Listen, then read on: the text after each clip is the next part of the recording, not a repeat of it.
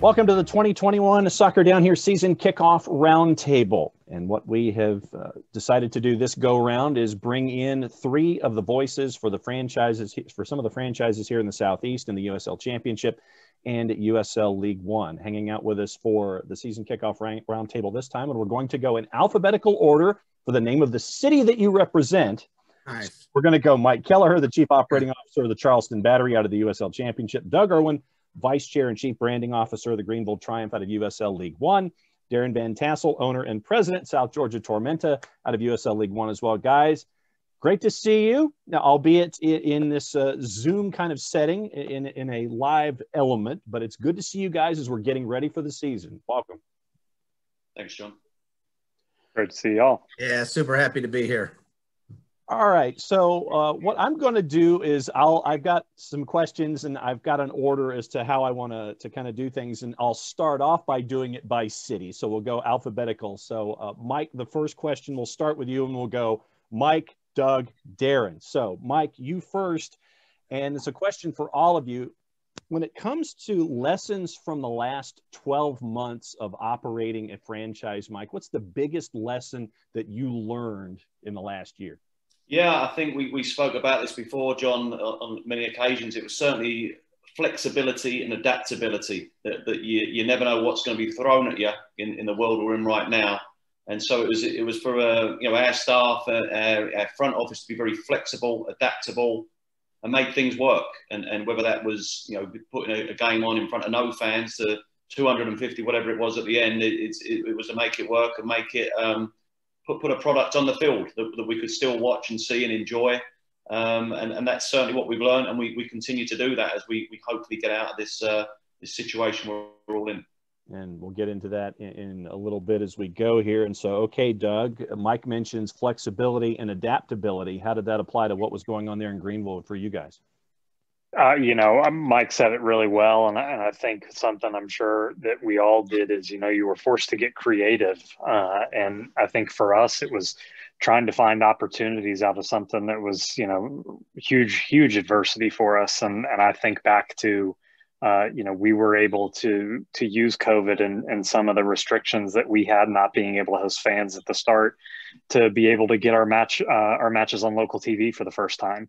So, born out of something that was unfortunate and kind of a necessity to get people to see our matches outside of just the ESPN platform is, trying to look for those wins wherever you could get them. And, like Mike said, it might only be 250 fans, but I'm sure I speak for Mike that it probably felt really good to successfully and safely host those 250. And I remember back before we were able to officially welcome some fans back, we had player wives, girlfriends, families, and there were about 75 people in for a closed door match. And I mean, we were terrified because you still just didn't know much at that point.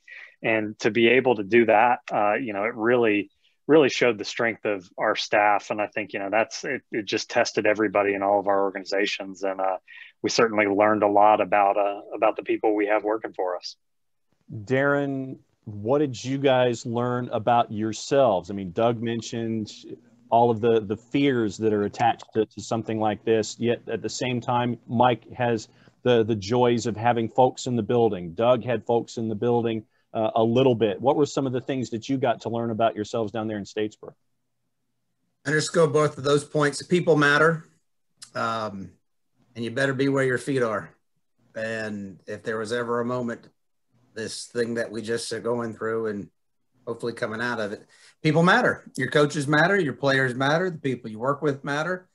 And guess what? The people that live in our towns where we try to operate matter. And we were all collectively experiencing something really tough at the exact same time. So, there's something, I don't know if it was new, but it was a massive reminder. Love Mike's point about being flexible and adaptable, and Doug's point about trying to figure all these pieces out along the way. But people matter, and we learned way more about how much they matter and about ourselves than we asked for.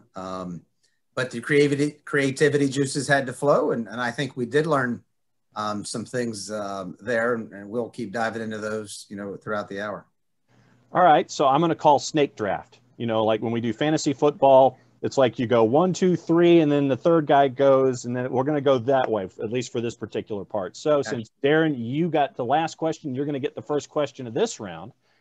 When it comes to this season, there have been some things recently that have made news for Tormenta in USL League One, and it's about bringing folks to the park. And we mentioned creativity with the last question, and there are some things that are mentioned with our four-legged friends and also in helping out the community this go-around. Where did those ideas come from? And for those that don't know them, what were they? Well, all pets can come to Tormenta games throughout the year. If you're against puppies, then we probably don't, that's not a fan base we're going to cultivate. And we're also in this really strange public health crisis. And because Georgia permitted the vaccine to go to 16 and above a little bit earlier than some of the other states, and because some of our medical folks were very willing to do it, we're going to have a vaccine clinic at our first home game. Seems to me puppies and public health are easy things to get behind and easy to talk about. And listen, we want some good stories. We're searching for them. We're dying for them. And this is some good time to be doing it. I can tell you, I think a lot of people really like the puppy piece to this, including my own puppy gets to come now.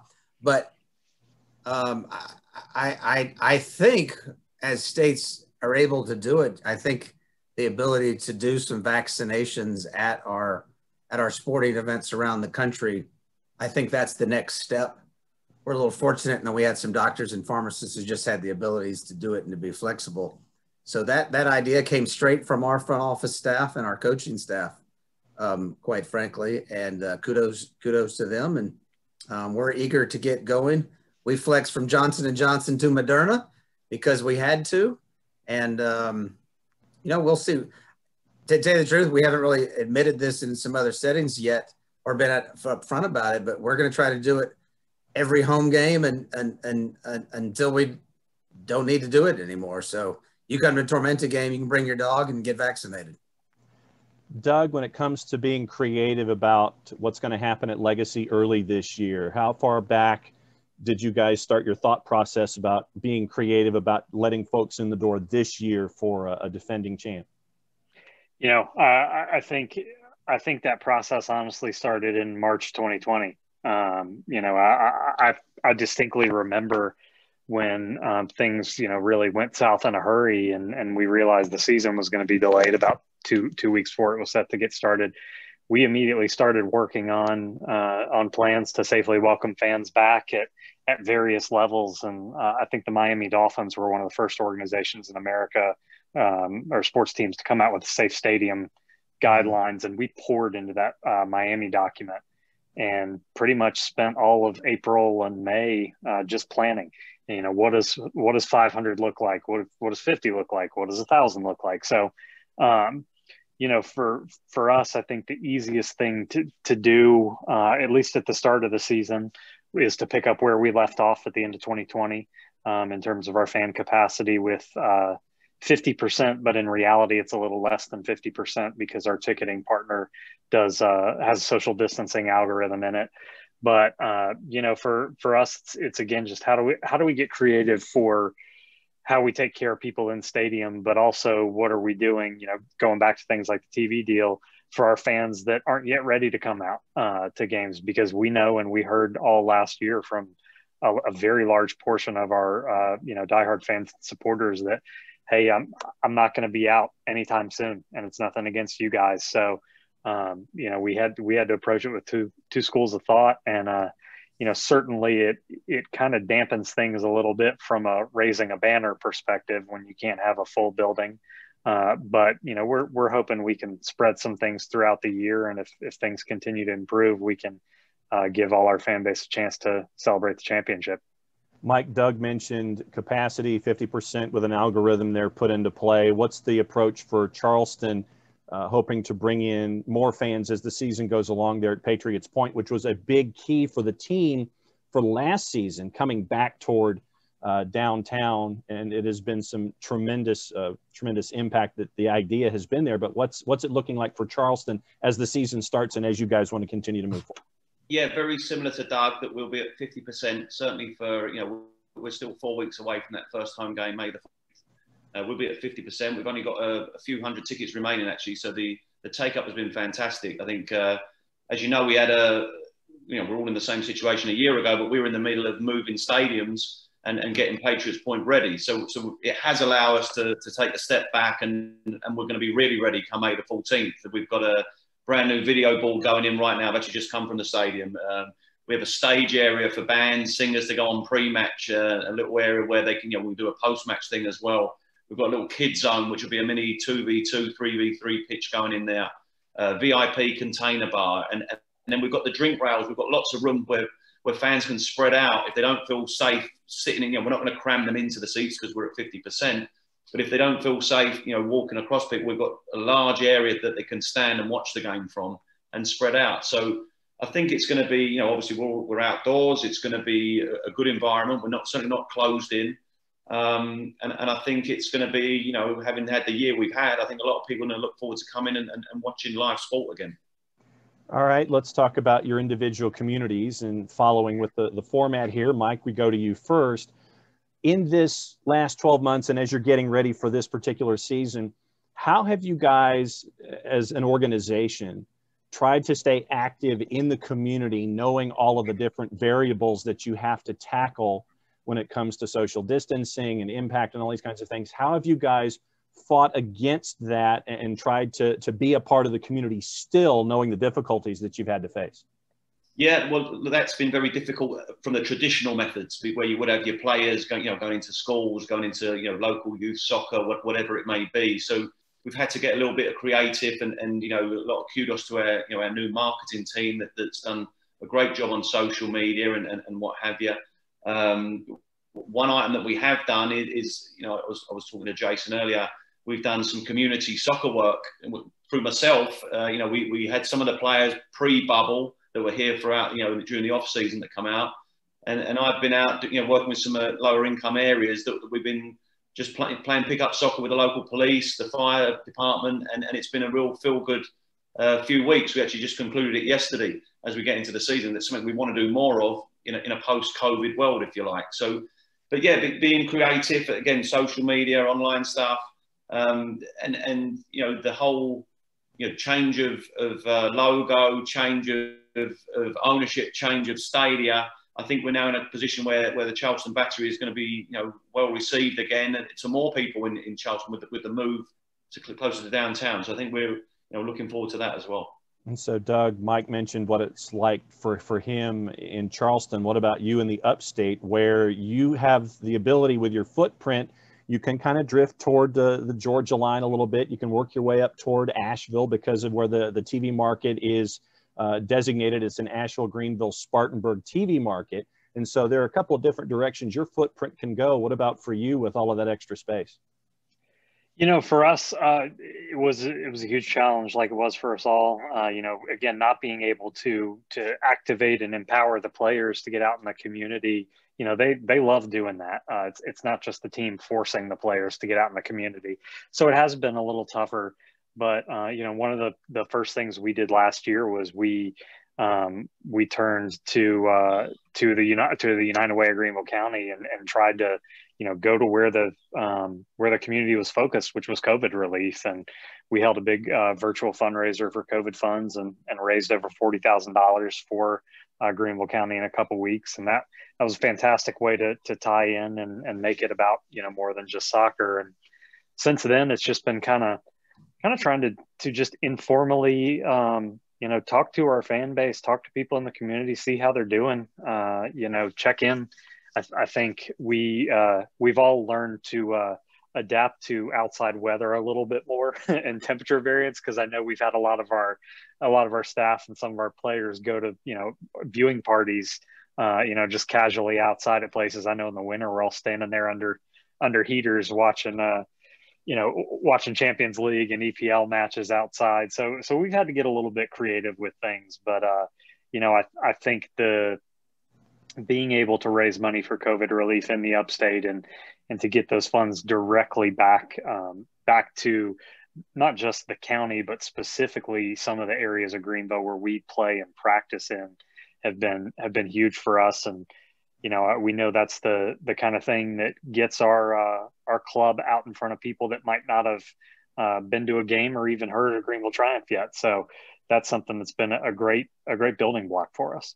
And Darin, you're pretty much the same as Doug, where your footprint can go a lot of different directions, and you're linked by an interstate to Macon. You go the other way, you're to Savannah. You go north, and there's a lot of real estate there that you can head toward Augusta. You go south of the interstate, you're working your way toward the swamp. There's a lot of room for Tormenta to cover. At the same time, to face those kinds of challenges, what's it been like for you to try to stay involved in a large pocket of the state of Georgia and in South Carolina as well? What's it been like for you?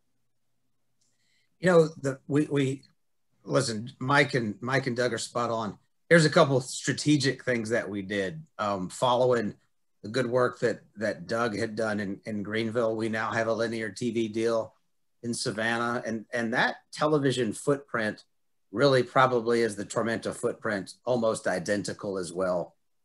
Stretches into the low country of South Carolina, just a little bit into Hilton Head, but clearly off into Georgia quite a bit. You can't cover the Atlantic very well with TV signals once you hit Savannah.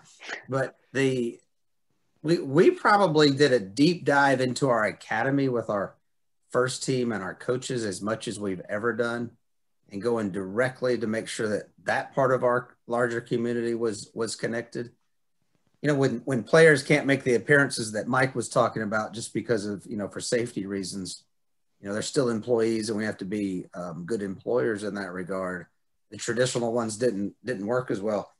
Mike, I wrote down pick up games with the police and fire department. So I'm stealing it. I'm going on record. Everybody can hear.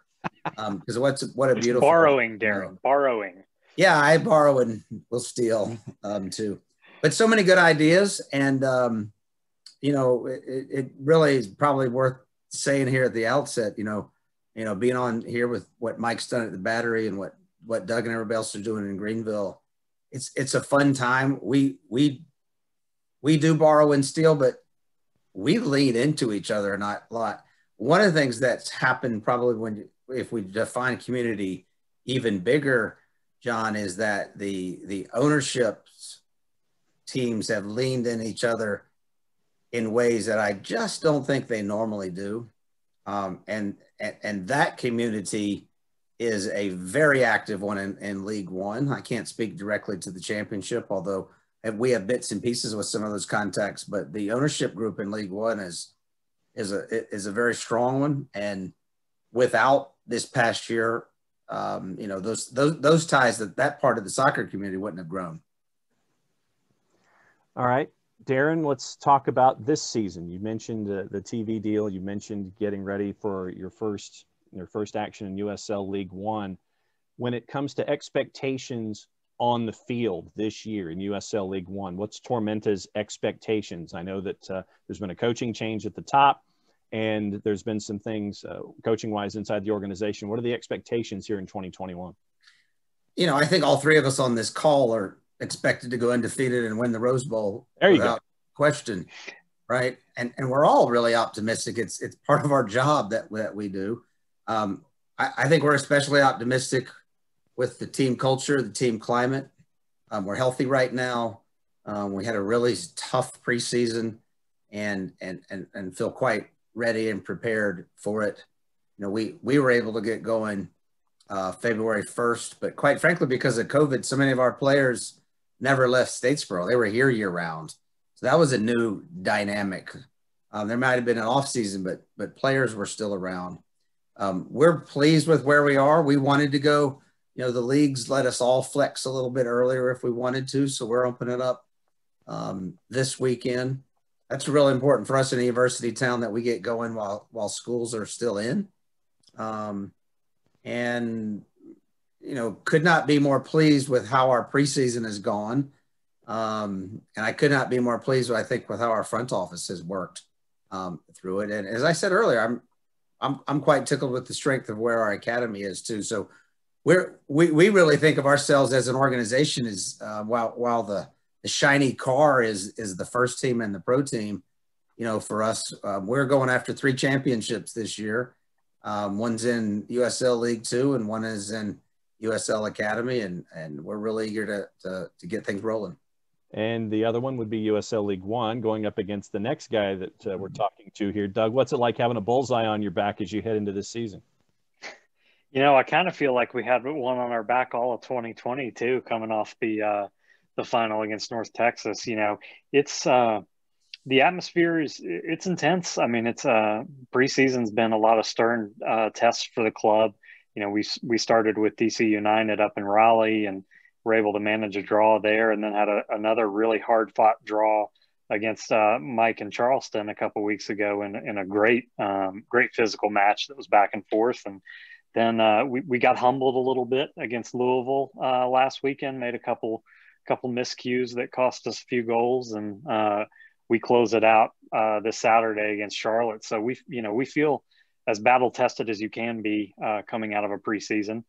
And but you know, I think kind of the unknown for all three of us on the call is how are we going to react to a full season again? You know, that's 28 matches is a lot for us coming off of a limited slate last year. And, you know, we've got Open Cup to worry about, hopefully, if that moves forward. I know they just had to take a round off of it, but I think the depth and certainly our athletic trainers for all three of our clubs are going to be tested this season. So that's something where we really gotta pace ourselves and don't want to, you know, we got a target on our back, but we don't want to get off to too frustrating of a start. It's a long season compressed into a short amount of time. And Mike, you've still got a couple of weeks before USL Championship kicks in. And I know that by the time that your season starts, your guys are really going to be tired of going after each other in practice, and they just want to go after another team. Things are a little different with division alignments in the USL Championship this year. Some of the traditional folks that you've been playing over the last handful of years won't be there as a part of your regular schedule this year. When you look at the changes in the championship with the division alignment and things like that, you're still a couple of weeks away. What do you see? Yeah, I said earlier, it's been a strange time because we've had a long off season and now a long pre-season. So just want to get into it really now at some point. Though having said that, we're still a few players short, knowing we've still got 3-4 weeks to go. So, you know, excited to play. Certainly want to get back playing on a regular basis, playing games that mean something. We're now, I think I'll put this one in now, we're looking forward to our 29th season. And as it is every year, this is the optimistic time of the year when we're all on a level playing field. No one's kicked a ball yet, and we all think we're going to be winners, as per Darin's point. Or hope to be winners. We want to set yourself up to be there. But certainly was very encouraged, excited by the team that was put together last year, the majority of which are back. Very young team. And you know, looking to add to that, we've added 2 or 3 players already, looking to add another couple. Unfortunately, we had the relationship with Hibernian, but with the flight restrictions, we haven't been able to bring a couple of those players in right now that we'd hoped for. But we'll still look to see if we can add a couple of those as Hibernian season comes to a close in Scotland. So, you know, really excited, really looking forward to some of these players coming back. We've got 4 that were away on international duty earlier on in the, you know, when we started pre-season, we were very depleted. We played a couple of MLS teams who were much further along the line than we were.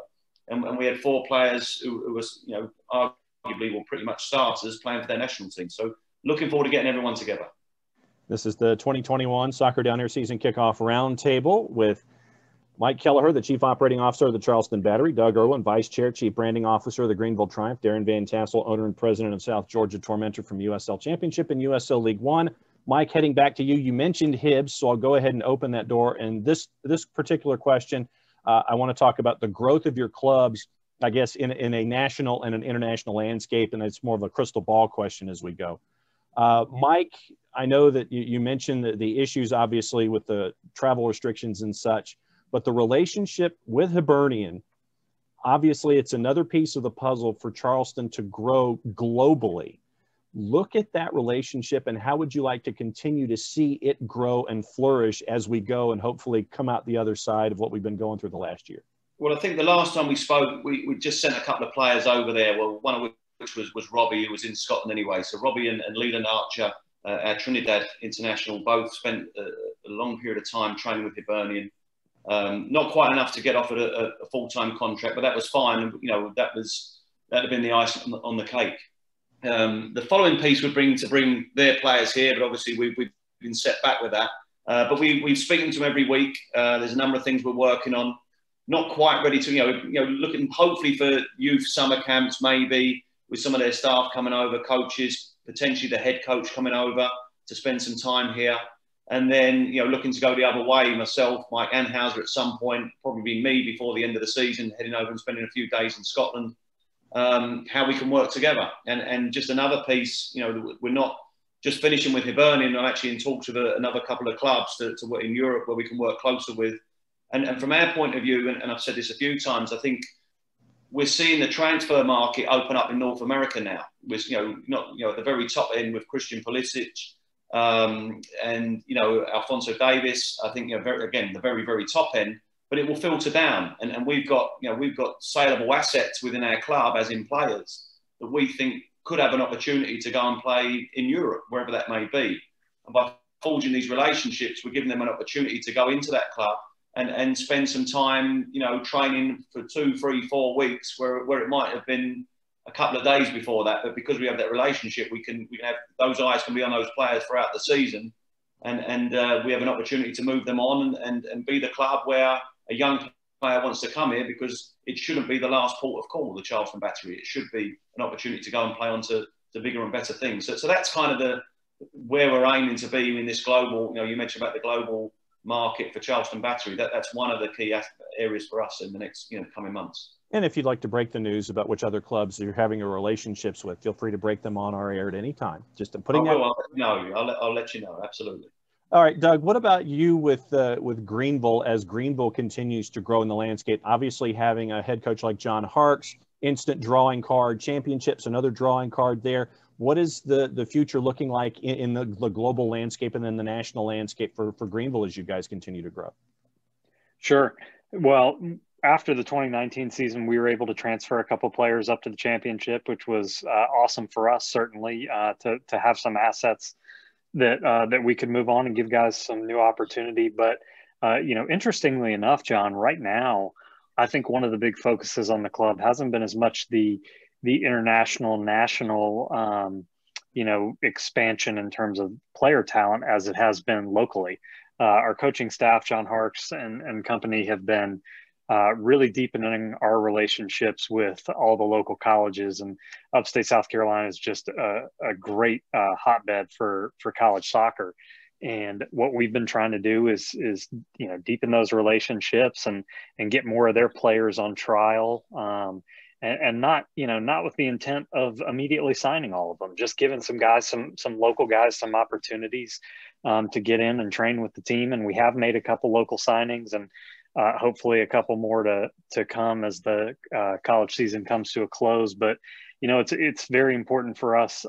We kind of say that we're kind of coming from the top down a little bit. We eventually someday would love to get into the League Two business, as Darin has successfully done and continues to operate, and we want to get more guys on academy contracts for the club, and we don't have our own youth academy, but we've worked in the past with a couple of local academies to have a guy or two on contract. But I know that again, going back to the point I was making earlier about how we're all in for a really long season and a compressed time, we know that fresh legs are going to be crucial. So if we can work with some of those local colleges, some of those local academies, especially as restrictions and protocols continue to loosen up to get more of those guys ready, we're going to need a deep bench, and we want to take advantage of that local talent.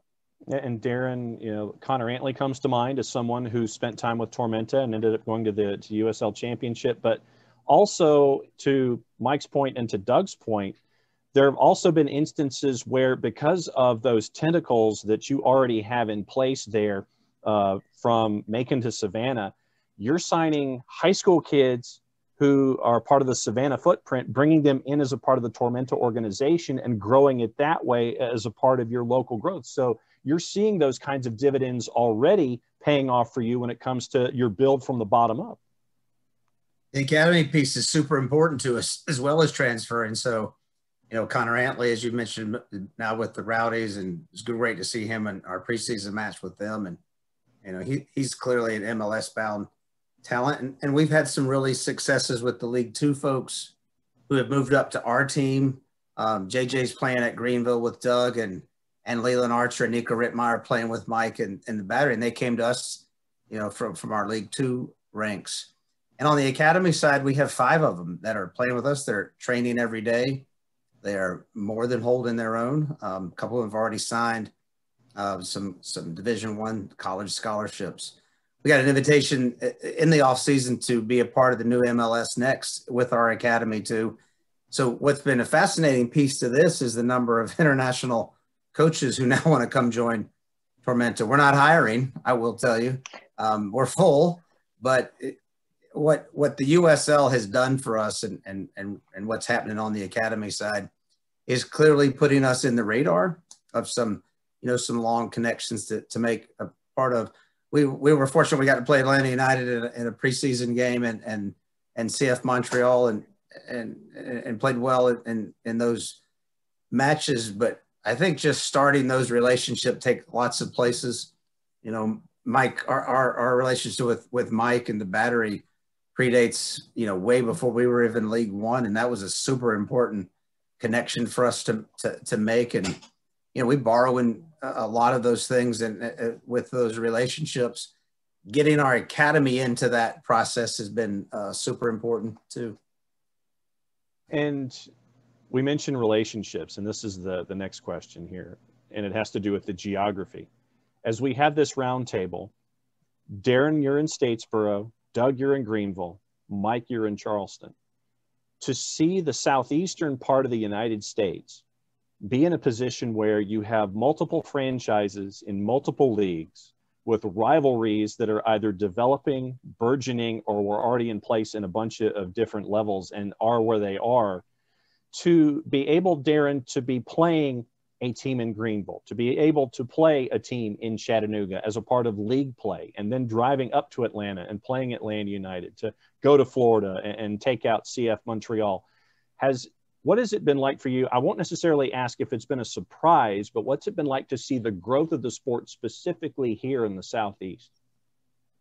Well, it's been fun to be a part of the driving force of that. I think it would be remiss if we didn't say probably none of us could do anything that we've done if it wasn't for the work the Battery had done way before all of us. You know, they've been here, Mike just remind us of 29 years. They came at a time when it was a lonely world for pro soccer in this part of the country, and they held on and kept pushing and pushing, and gave, you know, those of us that have sprouted up lately the chance to kind of find our own wind beneath our sails and to run with it. And so having said that, I will at least want to acknowledge the people that have been doing all the hard lifting and heavy lifting before we got here.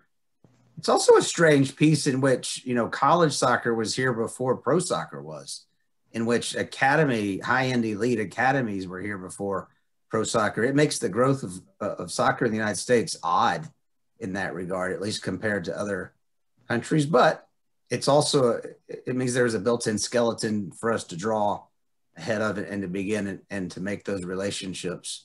It's an honor to help grow this game.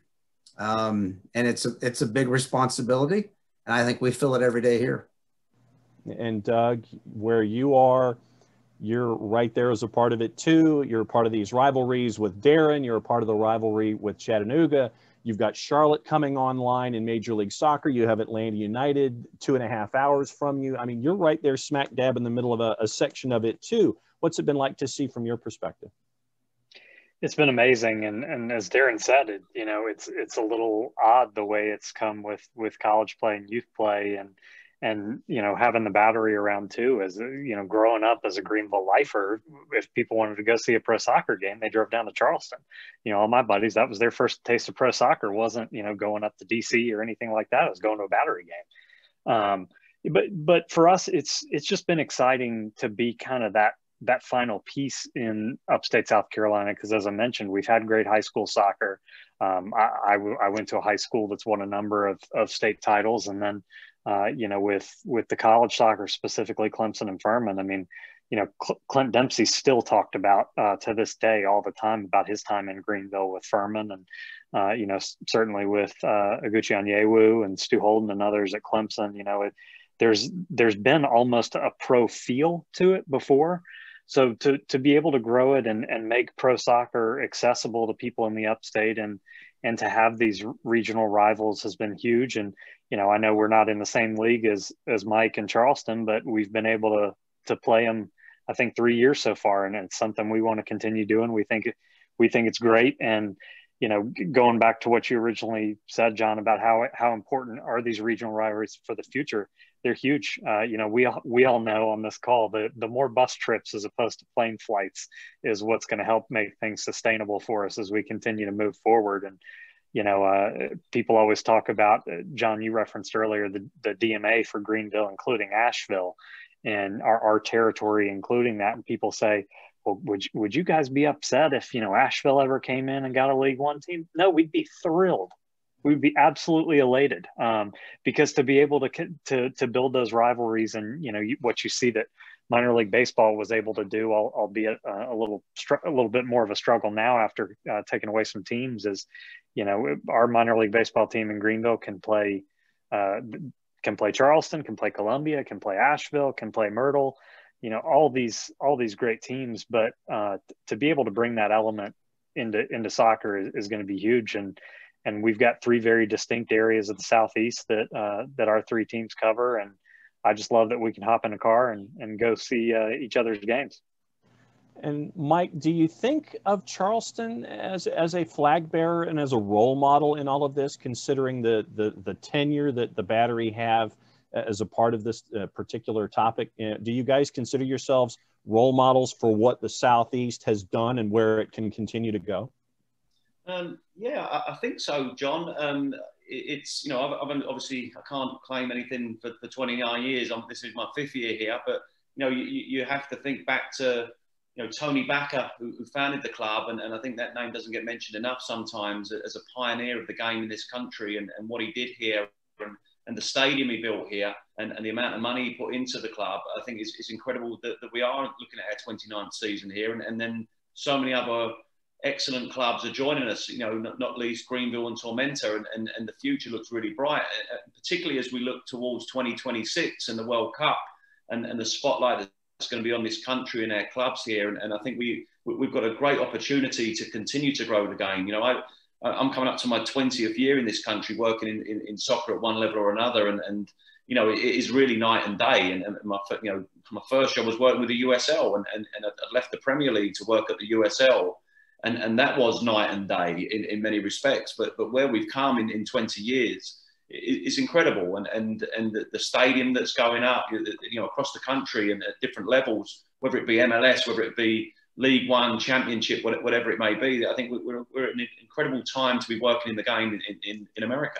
And, you know, not least the fact that we have in the Southeast, we've got the 3 clubs that are on the call now, and exciting times ahead. 3 separate titles here among the 3 of you. And let me ask you this, Mike. What's the hardest thing about being a chief operating officer? I don't think there's, you know, I enjoy my job every day. I don't think there's a hard thing about it. I really don't. You know, what's the hardest thing? Or is there something that's the most challenging aspect that you're still trying to tackle? But the hardest thing maybe is I can't play, Jon. You know, I'm not a player in this organisation. I'm not good enough. I was never good enough. So, yeah, I think I don't have I love my job. I love what I do. I don't think there's anything that you know. Yeah, sometimes I haven't had to do this too much in the last. You know, firing people can often be the hardest thing you do, and tell people that they, you know, that unfortunately it's not for them anymore, and that's real tough. Or telling, you know, at some point, you know, unfortunately I don't have to do this piece either. It's more about head coach and you know, a player that you're not quite good enough. You're not going to re-sign a player. But no, I love what I do. I love working in the best game in the world, and you know, one of the best cities in the world. So I haven't got nothing to complain about, Jon, unfortunately, or fortunately. So what's the toughest thing about being a chief branding officer in Greenville? Oh man, you know, it's tough to hold state secrets, I would say. You know, we've got a lot of things in the works, and to be able to have to sit on those for months on end is really challenging, because we have a grand vision for this club and the continued expansion of it, and we got a lot of cool things in the works that I wish I could share.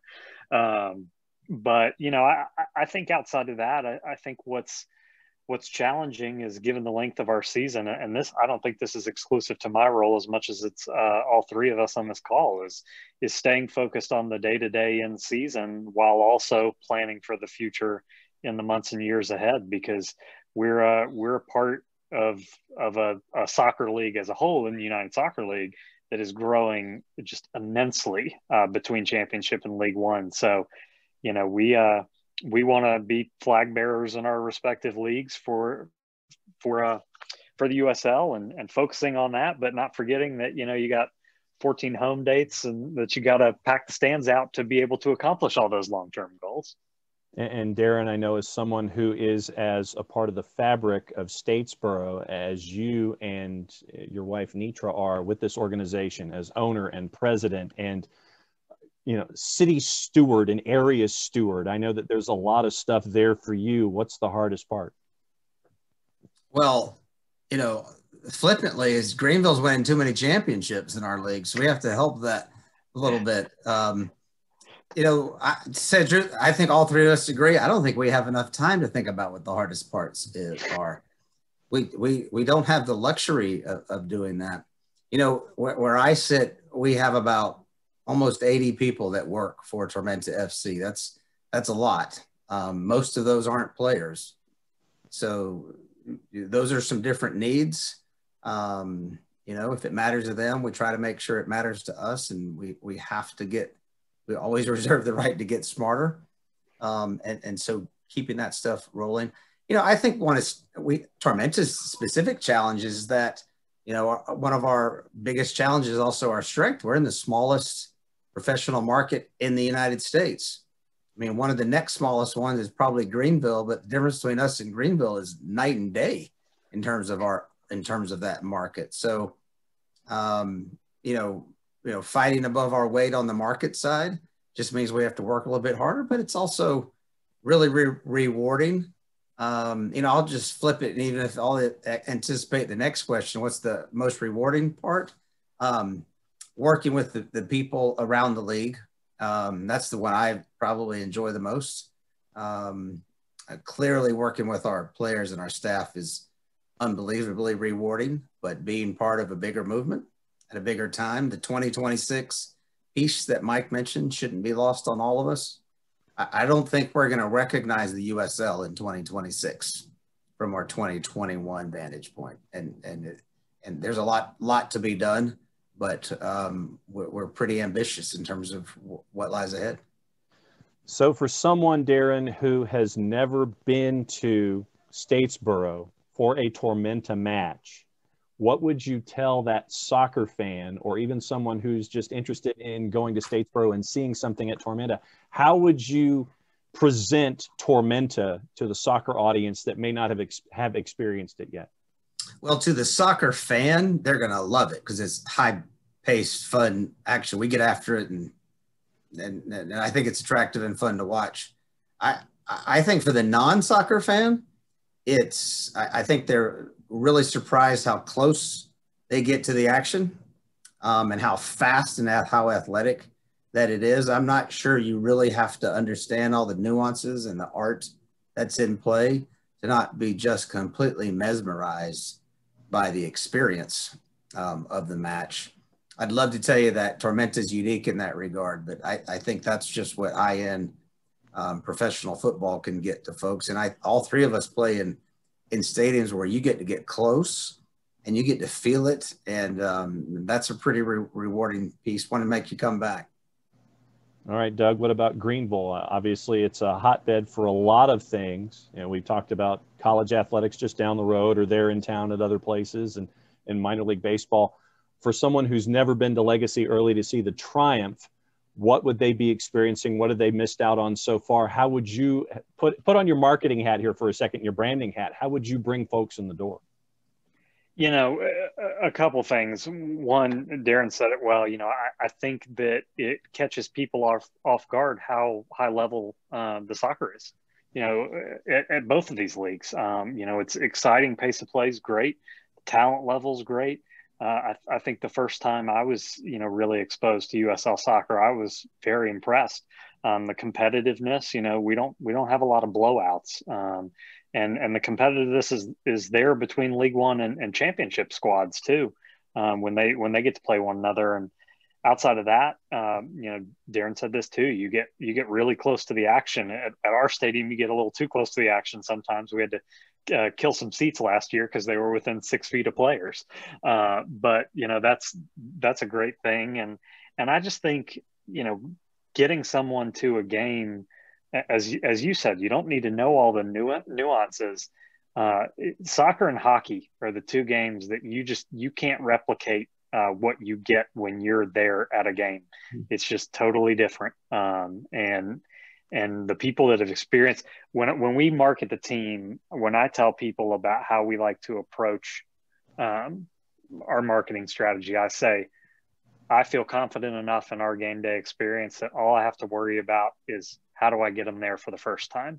I don't have to worry about how I get them back if they've been out, because I think we put in a good enough product and good enough match day environment on the field that we'll get them back. It's just getting them out for that first game.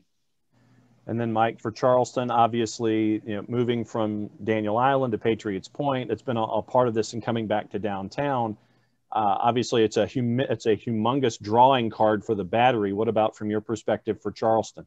Yeah, I remember just over a year and a half ago, probably now, Rob Salvatore taking me around the College of Charleston, and if you'd been to the Patriots Point facility before, I found it very hard to envisage what he was telling me, and it was going to be trying to recreate what Charleston's known for: the food, the drink, the whole fan experience is going to change. So, but now you'll see, we're going to have food trucks in that represent Charleston, what people come to Charleston for.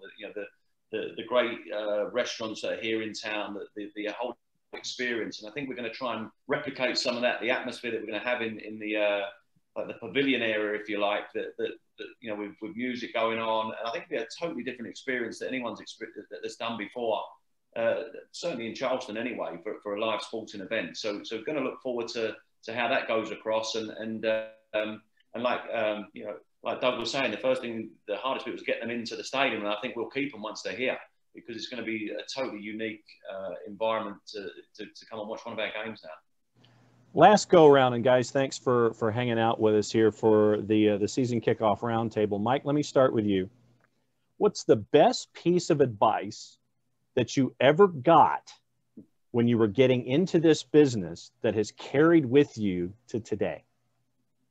Back a long time ago now. That was, I don't know, it was, I remember some advice. So I took a job at the Premier League as the young guy in the office, helping the administrator to do the player contract scheduling for the Premier League. And eventually, very soon, I was into running the academies. And it was a coach at a professional club. He was a coach at West Ham. He said, remember, you need to be a politician. And I wasn't sure what he meant by that. And again, this is in England, so maybe the meaning might be a little bit different. But just be careful what you say and who you say it to, and just be a politician if that's right. And that's kind of stuck with me a little bit. And I think I'm still here 5 years into Charleston. We've had a lot of changes, and maybe me still being here was being a little bit of a politician from that advice 6 years ago, whenever it was, when I went and worked for the Premier League. Doug, what about you as a vice chair and a CBO? I think the first thing that comes to mind is something that Chris Lewis, our team president, always says is, just remember how lucky we are to get to work in sports and to be able to do and create what we do for people in the community. It ties back to our mission. We're trying to bring people together and create joy through soccer. Creating joy. That's what all three of us are doing. We're making memories for families and young professionals and these players and coaches. And I think we need not lose perspective, because we all know that the hours are very long and grueling, and it's a very high stress job, but the reward at the end of the day, those 14, 16 matches, especially when you're able to pack the stadium or even just welcome a small number of fans like we did last year, that feeling is just fantastic, and never take it for granted. Darin, what about for you? What's the best piece of advice you have ever been given that has stuck with you today in all of the aspects of the business that you're in? that timeless motion picture from Disney, Ratatouille. There was a quote there that one of the characters said that great chefs can come from anywhere. They can come from the smallest of markets. Just because you're in a smaller place doesn't mean you're less sophisticated. And I think the players where we can find them for us to play can come from anywhere. And I think our ability to create great fans and sponsorships can come from anywhere. So we need to keep our eyes wide open for such things. You know, there's a great quote that came from Joe DiMaggio in his famous days as an American baseball player, where he got furious with a reporter one time who wanted to asked DiMaggio what it meant to be how did it feel to be such a natural hitter.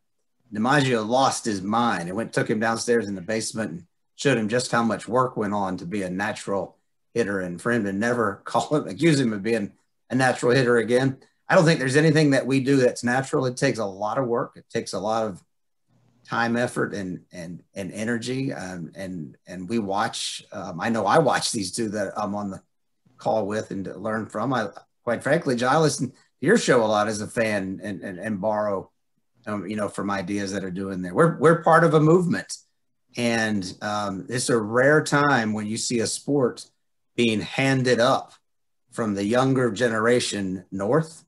You know, if you grew up outside the United States, soccer was handed down because it's so generational and so woven into the fabric, much like baseball and is in the United States. But this is being handed up. It won't always be handed up here. It won't always be moving in that direction. You know, the young people playing today will be great grandparents at one point, and it'll be handed back down again. So we've been given a real opportunity to show a lot of joy in it. So while there may be nothing natural about it, and it takes a lot of work to create new habits, I can tell you this, it's not a habit until it holds up under pressure. And there's a whole bunch of pressure, you know, for us to sort of get this thing right. Well, guys, once again, Darin Van Tassell, owner and president of South Georgia Tormenta, Doug Erwin, the vice chair, chief branding officer of the Greenville Triumph, Mike Kelleher, the chief operating officer of the Charleston Battery. Guys, thanks for hanging out with us for the inaugural season kickoff roundtable. We'll be keeping an eye on all of your franchises in the USL Championship, USL League One. Thanks for hanging out with us here at Soccer Down Here. We'll be keeping an eye. We'll catch up with you soon.